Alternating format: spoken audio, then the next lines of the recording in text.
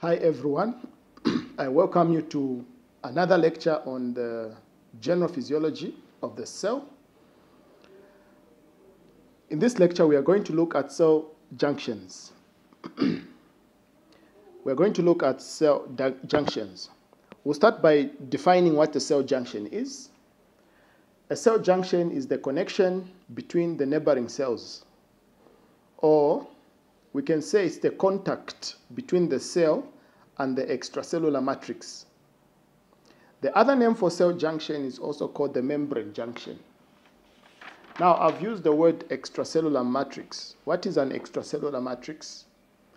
From the word extracellular, meaning it's found outside the cell. So an extracellular matrix is a network of extracellular macromolecules, such as collagen, enzymes, glycoproteins, outside the cell, found in the interstitium. So these extracellular matrix, they provide structural and biochemical support to the cell. Okay, so the cell junction is defined as the connection between cells, or it can be a connection between a cell and the extracellular matrix. Now, in terms of classification, these cell junctions are classified into three. We have the occluding junctions, we have the communicating junctions, and then we have the anchoring junctions. Just from these words, you can tell what they are. Okay, occlude. To occlude is to prevent, to stop. Okay, communicate. Communication is exchange of information. In this case, cells are able to exchange information in form of ions and molecules. Anchoring junction is to support. Okay. So these are the types of cell junctions that we are going to find in cells. Now, first of all, let's look at the occluding junctions. Let's look at the occluding junctions. Now, in terms of the occluding junctions, we can define them as junctions that prevents intercellular exchange of substances.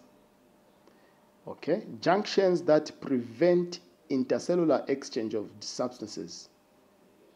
So these junctions, they prevent the movement of ions such as sodium, potassium, and many other ions and molecules. A very good example of occluding junctions, these are the common ones we call the tight junctions. The other name for tight junctions, they are also called zonular occludings. The other name for the tight junction, they are called zonular occludings. So how can you describe these tight junctions? First of all, it's important to know that these tight junctions, they are located in many parts of the body. Okay?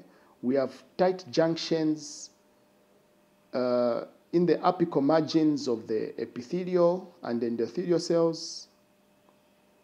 We have tight junction in the intestinal mucosa. We have tight junction in the renal tubules. We have tight junction in the capillary wall. We have tight junction in the choroid plexus. Remember, a choroid plexus, this is a tissue that produces CSF, cerebrospinal fluid. So we have these tight junctions. So how can you describe these tight junctions? As you can see, this is another cell. So they are made up of a ridge which has two halves. One half of the ridge is from one cell. Another half is from the other cell. Okay. And at molecular level, the tight junctions, they are made up of a protein. So these are tight junctions. They are made up of protein complex. This protein complex can be occluding, they can be clouding, they can be E-cadherin, they can be ZO1, there's JAM1. JAM is just another, the other name for or it means junctional adhesion molecules. They can be catenins, they can be singulin, and they can be actin. Okay, we'll not discuss in detail these proteins, but we know that when you analyze the tight junctions, you are able to find these types of proteins. And these proteins are integral proteins. We remember that integral proteins are proteins that span the length of the membrane. Okay. These are, they span the length of the membrane.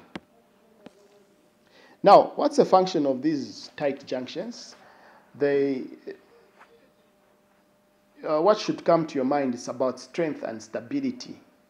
Okay, they hold the cells together. They act as barriers. Okay, so that they can selectively allow certain substances to pass. So there are some tight junctions which are total barriers for large molecules. Other tight junctions can allow certain substances to pass through them. So the tight junction properties is dependent upon the tissue type, okay, where they are found. Another important function of the tight junction, they help to maintain the polarity of cells by preventing the lateral diffusion of integral membrane proteins between the apical and lateral basal surfaces. Okay, this is also called the fencing function. Okay, so tight junction help to maintain the polarity of cells by preventing the lateral diffusion of the integral membrane proteins between the apical and lateral basal cell. You find that a normal cell has what we call the cell membrane potential, okay, where the inside is more negative and the outside is more positive. We'll talk about that. That electrical difference is very important in physiology. And then also tight junctions, they prevent the passage of molecules and ions through the space between plasma membrane or of adjacent cells. Okay, so these are some of the functions of the tight junctions. So I've mentioned 4. Strength and stability, that is holding them together. Barrier functions, which is selective permeability. Tight junction help to maintain polarity of cell, which we can say they maintain cell polarity.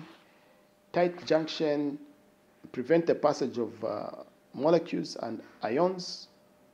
Okay. So these are the functions of the tight junctions. A good example of tight junctions is this. The blood-brain barrier is an example of a tight junction. Now, what is the blood-brain barrier?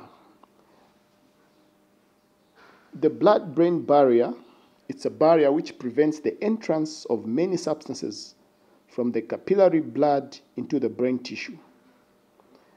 Remember, the brain tissue is a very delicate cells. They are very delicate cells because that's where there's processing of information, the action potentials, their processes, sensory inputs, they are integrated in the brain. So the brain has to be protected from substances which can be found in blood. Okay, so there's what we call the blood-brain barrier. The blood-brain barrier. As you can see, this is a transverse section. This is a transverse. A normal blood vessel will have, which is a capillary, it will have fenestrated pores, such that substances can pass, can move from the blood. This is the lumen of the blood into the cell. Okay, but around the brain, you can see here there are some tight junctions, no pores. Okay, so this tight junction, you find that it's made up of particular proteins which I mentioned. So they are held together. They are held together and can only allow lipid-soluble substances to pass through. Okay, and they are also reinforced. The glia brain cells, they support this barrier. These are supporting brain cells. Not really the neurons, but there are some what you call supporting brain cells. The astrocytes, the glia cells. Okay, they support this same barrier. So this is about the occluding junctions, and a good example of occluding junctions are the tight junctions. Okay.